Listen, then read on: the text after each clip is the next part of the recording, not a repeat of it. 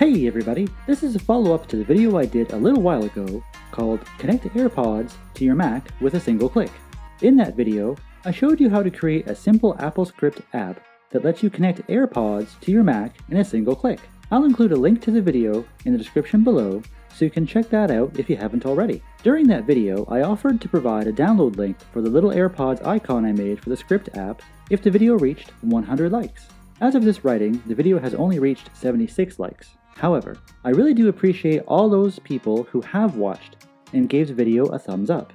So to show my appreciation, I'm releasing the download link in the description below anyway to show my thanks. Also in this video, I'm going to do a short tutorial to show you how to download and use it to change the icon on your Apple Script app so it can look just like mine. So let's get to it. First, you'll need to download the icon. In the description below, you can click on or copy and paste the link labeled AirPods icon. I'm going to copy it from my Notes app here and paste it in Safari, but you can use any web browser. The link will take you to my Google Drive, where you'll see the file name in the upper left-hand corner, AirPodsIcon.icns.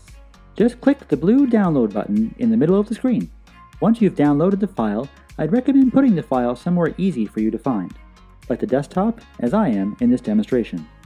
Now you can go to your Apple Script app and right-click or control-click on it. I put mine in the Applications folder with a shortcut on the dock. So when you right-click or control-click on it, choose Options and then click Show in Finder. Now that you can see it in the Finder window, right-click or control-click the script app and choose Get Info.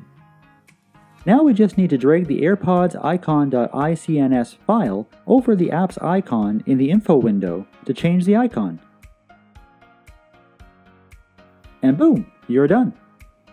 Now you too can have that cool icon on your own personalized Apple Script app to connect your AirPods to your Mac. I think it looks kind of cool.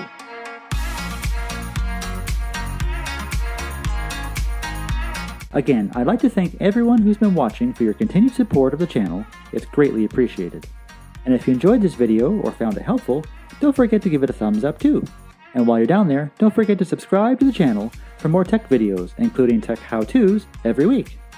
As always, thanks for watching, and we'll see you in the next one.